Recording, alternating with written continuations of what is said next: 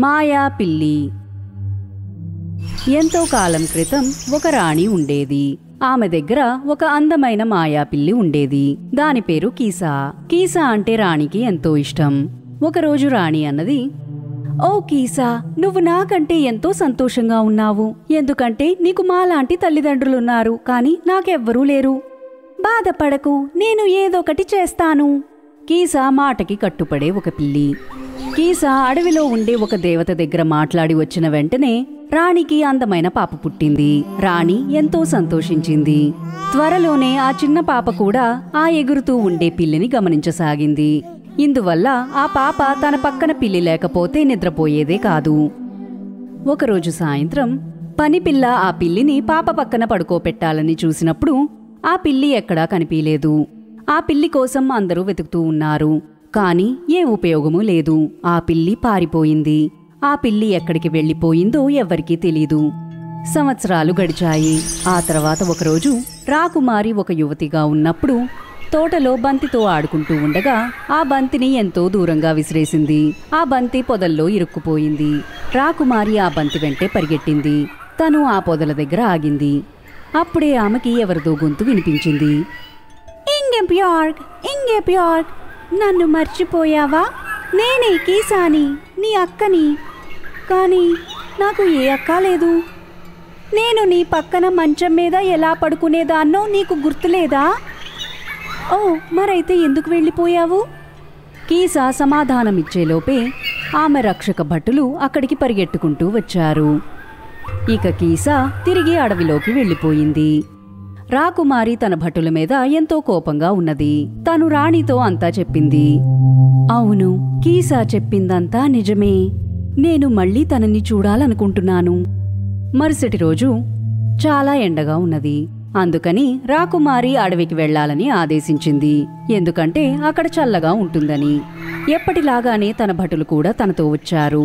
రాకుమారి నది పక్కన కూర్చున్నప్పుడు ఆమె భటులు నిద్రపోయారు. రాకుమారి ఇది గమనించింది. ఆ వెంటనే తను దేవతల్ని గాని లేదా ఏదైనా మాయాజీవుల్ని కలవచ్చనే ఆశతో అడవిలోకి వెళ్తూ ఉన్నది. కాని తను ఒక పెద్ద రాక్షసుణ్ణి చూసింది. నేనొక సేవకుని వెతుకుతూ ఉన్నాను. ఇప్పుడు నేను నిన్ను పొందాను. చావడానికి ఇష్టం లేదంటే రా, నా వెనకే రా. రాకుమారి చాలా భయపడిపోయింది. కాని ఆ రాక్షసుడిని ఎదిరించే శక్తి లేక తను ఆ రాక్షసుడి వెంటే వెళ్ళింది. వాళ్ళు ఎంతో దూరం వెళ్లారు. రాకుమారి చాలా అలసిపోయింది. తనకి ఏడుపొచ్చేసింది. అప్పుడు రాక్షసుడు వెనక్కి తిరిగి ఇలా అన్నాడు. ఇలా శబ్దం చేసే సేవకి నాకు నచ్చదు. నువ్వు ఏడడానికి నేనొక సందర్భాన్ని సృష్టించి ఇస్తాను. రాక్షసుడు ఒక గొడ్డలిని తీసి రాకుమారి కాలు పట్టీని తెంచేశాడు. ఆ పట్టీ బంగారంతో ఇంకా ఎంతో విలువైన రాళ్లతో చేయబడినది. ఆ పట్టీని తన జేబులో వేసుకుని రాక్షసుడు రాకుమారిని ఒంటరిగా వదిలిపెట్టి వెళ్లిపోయాడు. పాపం రాకుమారి అక్కడే గడ్డిలో కూర్చుండిపోయింది. ఆ మిట్ట మధ్యాహ్నం సమయంలో రాకుమారికి చక్రాల శబ్దం వినిపించింది. దయచేసి కాపాడండి, నేనొస్తున్నాను. ఆ మరుక్షణమే కీసా ఒక గుర్రబండిని నడుపుకుంటూ అడవిలోకి వచ్చింది. తను తన తోకనే కొరడాలాగా వాడుతూ ఉన్నది. కీసా రాకుమారిని అక్కడ చూసింది. వెంటనే కీసా కిందకి దూకి రాకుమారిని తన గుడిసికి తీసుకెళ్ళింది. మొత్తానికి గుడిసికి చేరుకున్న తర్వాత ఇంబగ్యోగ్ ఎంతో అలసిపోయింది. అందువల్ల వెంటనే పాలు తాగింది. అలసిపోయినందువల్ల తను మంచం మీద పడుకున్నది. నువ్వు నిద్రపోతూ ఉండు, నేను కాసేపట్లో వస్తాను. ఆ తర్వాత కీసా గుర్రబండిని ఎక్కి నేరుగా రాక్షసుడు ఉండే గుహకి వెళ్ళింది. తన గుర్రబండిని కొంచెం దూరంలో వదిలిపెట్టి కీసా తెరిచి ఉన్న ద్వారంపైకి నిశ్శబ్దంగా వెళ్ళింది. అక్కడ రాక్షసుడు భోంచేస్తూ ఉండగా ఏం గొణుగుతూ ఉన్నాడో వింటూ ఉన్నది.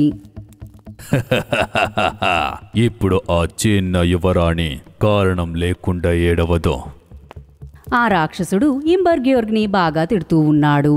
కాని అదే సమయంలో కీసా ఒక పెద్ద బస్తాలో ఉన్న ఉప్పుని అతని సూప్లో వేస్తూ ఉండడాన్ని రాక్షసుడు గమనించలేదు.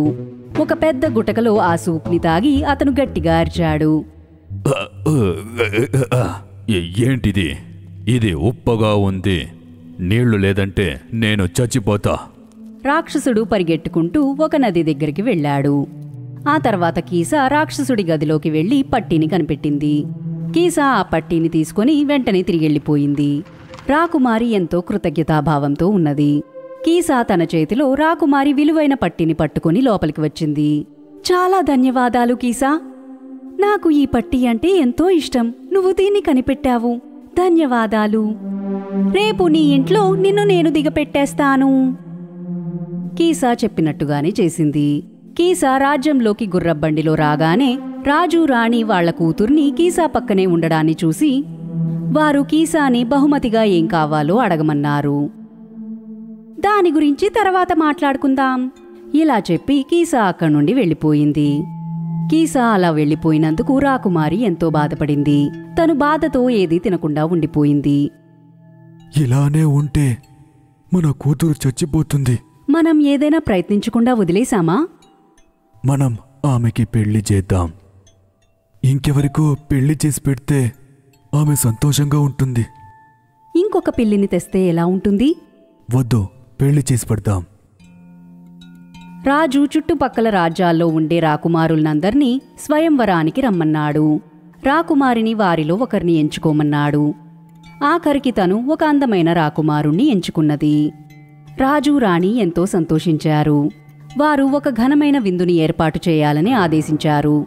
పెళ్లైన తర్వాత హఠాత్తుగా కీసా అక్కడికొచ్చింది. నేను నా బహుమతి కోసం వచ్చాను. ఇవాళ రాత్రి నేను రాకుమారి మంచం పక్కన పడుకోవాలనుకుంటున్నాను. అంతేనా? అది చాలు. మరుసటి రోజు పొద్దున్నే రాకుమారి మంచం దగ్గర కీసా కనిపించలేదు. కీసాకి బదులుగా అక్కడ ఎంతో అందమైన రాకుమారి ఉన్నది. నన్ను ఒక కోపిష్టి దేవత శపించింది. ఒక మంచి పని చేశాను కాబట్టి నాకు శాప విమోచనం దొరికింది. ఇది విన్నాక వాళ్లంతా చాలా సంతోషించారు. రాకుమారి కీసా కూడా ఒక రాకుమారుణ్ణి పెళ్లాడి ఆ రాజ్యాన్ని పరిపాలించడానికి వెళ్ళిపోయింది. శుభం.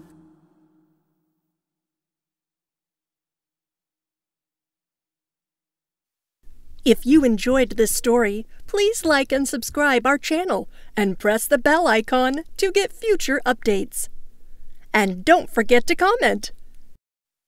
If you enjoyed this story, please like and subscribe our channel and press the bell icon to get future updates. And don't forget to comment. If you enjoyed this story, please like and subscribe our channel and press the bell icon to get future updates. And don't forget to comment. If you enjoyed this story, please like and subscribe our channel and press the bell icon to get future updates.